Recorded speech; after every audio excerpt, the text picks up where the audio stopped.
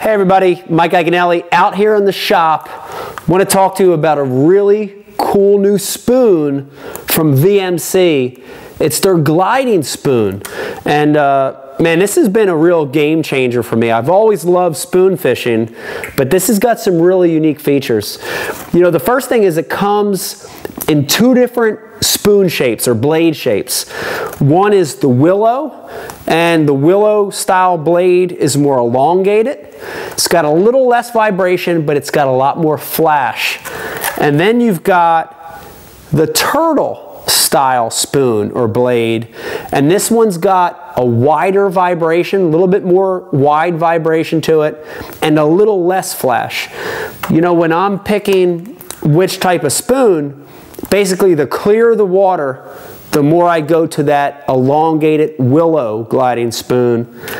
And in the dirtier water situation, stained dirty water, I'll go to that turtle style blade.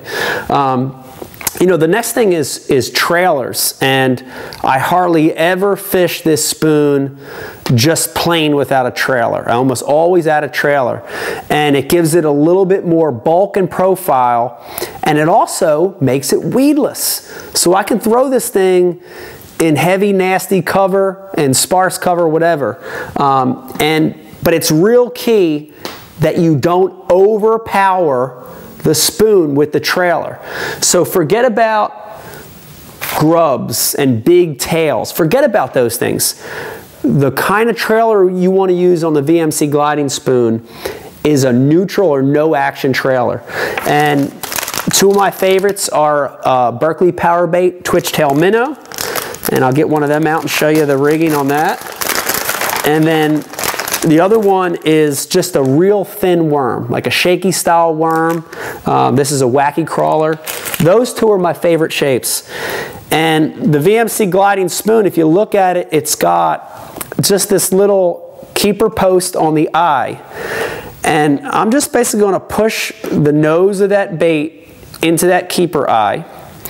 And then I'm going to take that bait and I'm going to make sure it's nice and straight, and I'm going to Texpose it on that hook. So I push it through, and that's going to keep it weedless. But when that fish bites, boom, there's your point.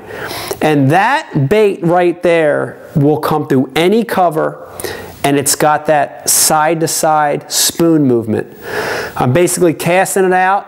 I reel it medium to slow, and when I hit a piece of cover, or every third or fourth crank, I'll throw a small pause into it, and that's going to make it shimmy down a little bit.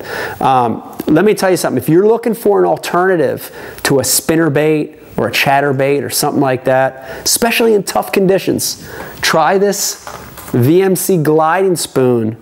You're going to get a lot of bites.